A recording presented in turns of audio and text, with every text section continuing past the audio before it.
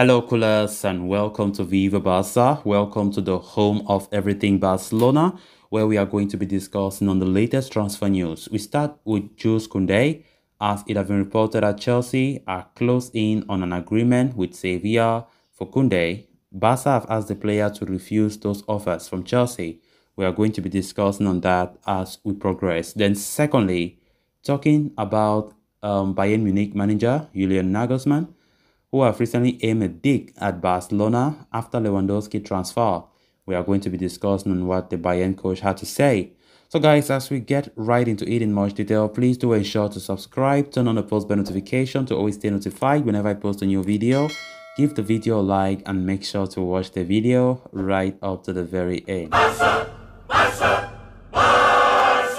With the situation of Jules Kounde's transfer ever evolving, there is a fresh development on the matter as Chelsea and Barcelona fight out for his signing. According to Foot Mercato, Chelsea and Sevilla are closing in on an agreement over a transfer for the French defender.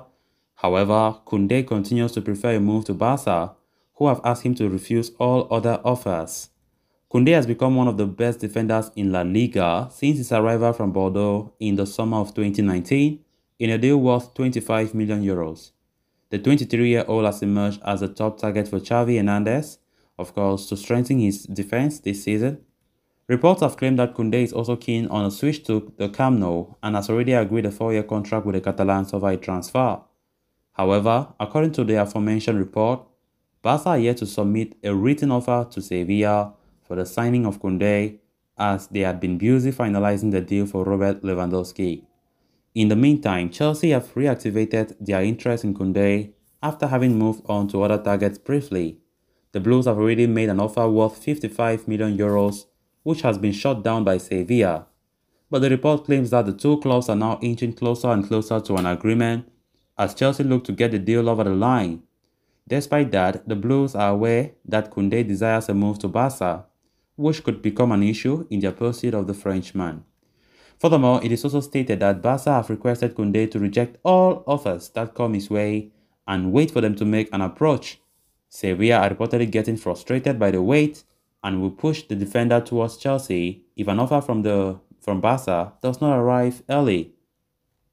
So, as mentioned earlier, Kounde desires a move to Barca. However, he would be willing to consider a transfer to Chelsea as it is his plan B. So the ball is now in Barca's court, and it is now up to them to make an opening bid, an opening offer, and convince Sevilla to do business with them. So as it stands, time is not in Barcelona's side. We need to act fast.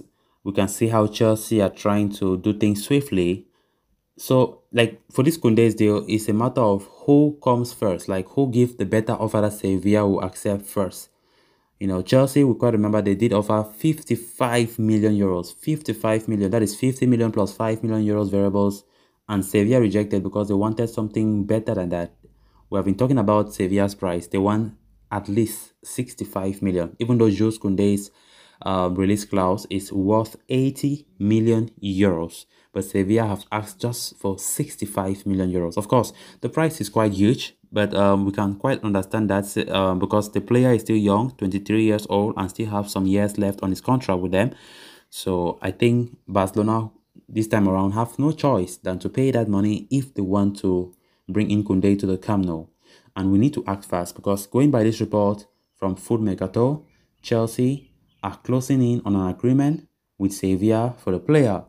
And Barcelona, who are so keen about this development, have asked Kounde to refuse those offers, I don't know if they have refused the offers or they are still to accept them.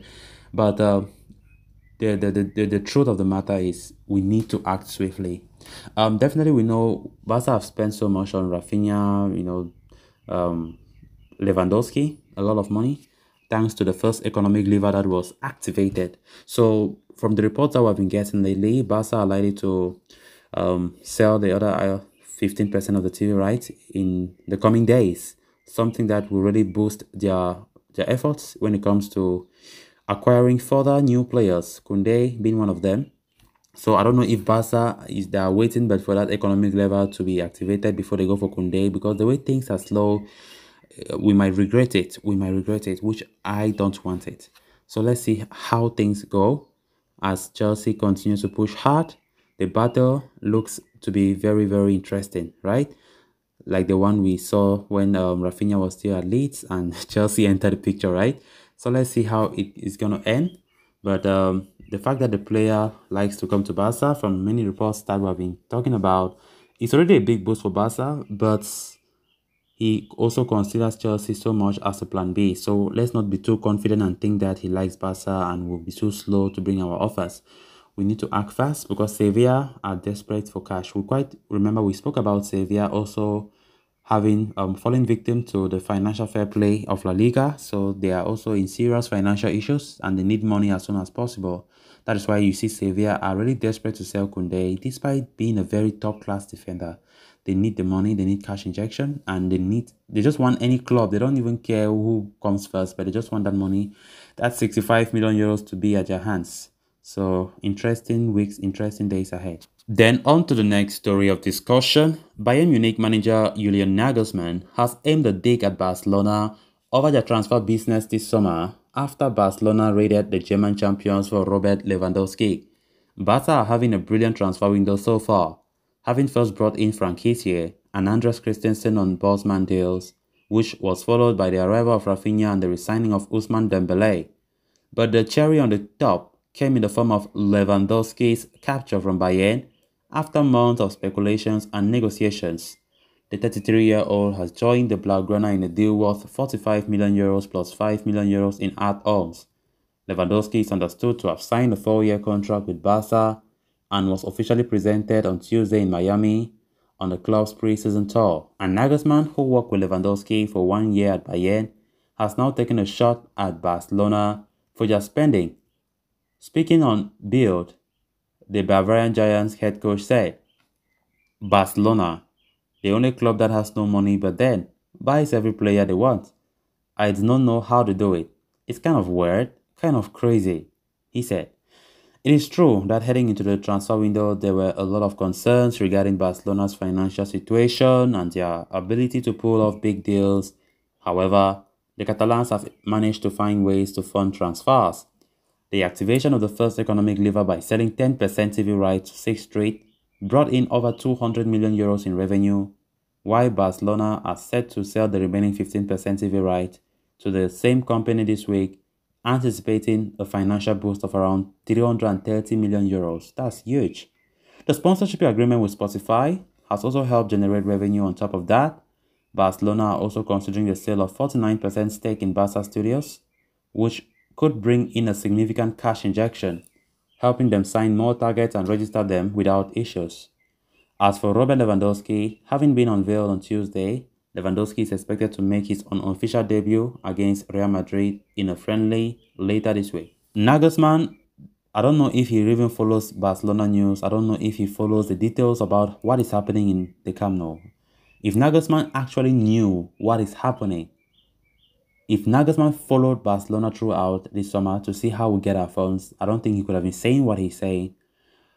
Barcelona had to, you use that initiative for the fact that they don't have the money, sell their part, a percentage, let me say so, a percentage of some of their assets.